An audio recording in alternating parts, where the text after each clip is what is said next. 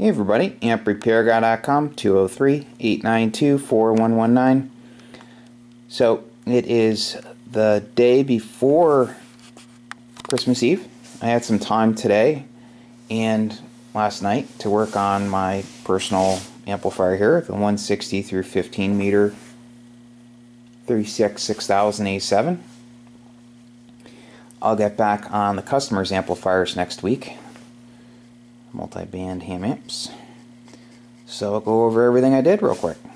Okay, so I plugged up the hole back here with some aluminum sheet,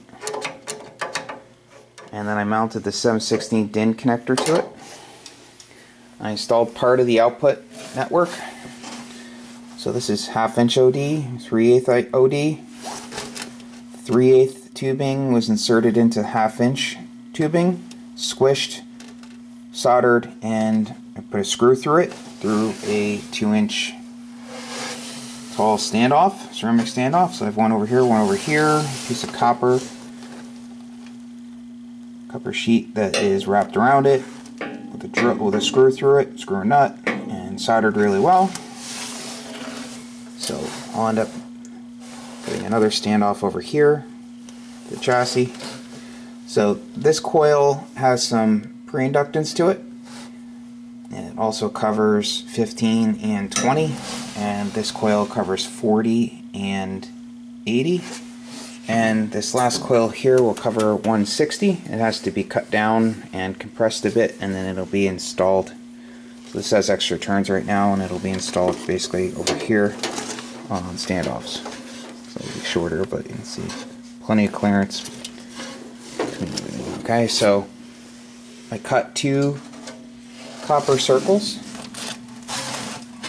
The stainless bolts aren't in all the way. I need to get washers and split washers, but I will put a brass 1/4 inch bolt up through this, facing up. It'll act like a stud. I'll solder it to the copper.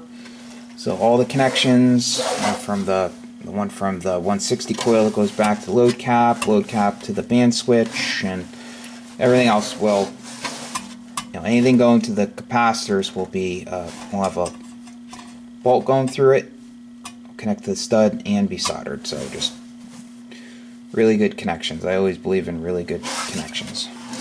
Okay, so I'll be using the copper strap for the connections to the actual coil. I have, I think it's 1 inch wide strap.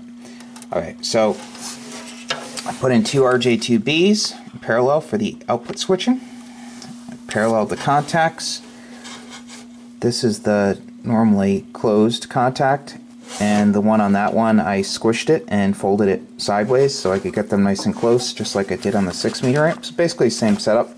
With these panels are so thick they won't flex. I didn't have to use that braided material. I was able to just parallel this side over here.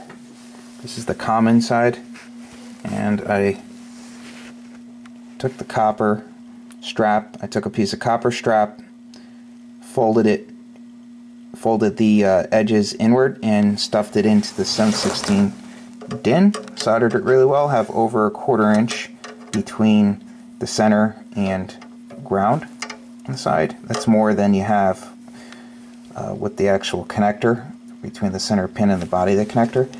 And like I said, the terminals are tied together with strap, soldered really well, and then that strap coming off the connector, very short, it's less than 1 inch, comes up and folds over, and was squished, so folded, crimped, whatever, and soldered.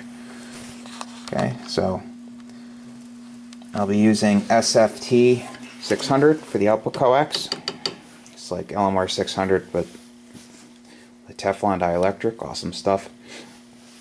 FEP jacket, and that's about it for now. It's just, these little things just take a lot of time, just lots of time.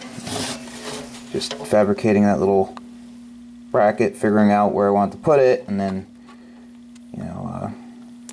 getting it all set up. So little by little, but next I'll put the coax in, and then the coil, and I'm getting there, but it's coming out nice. Once again, my own personal amp, not for sale, so please don't ask.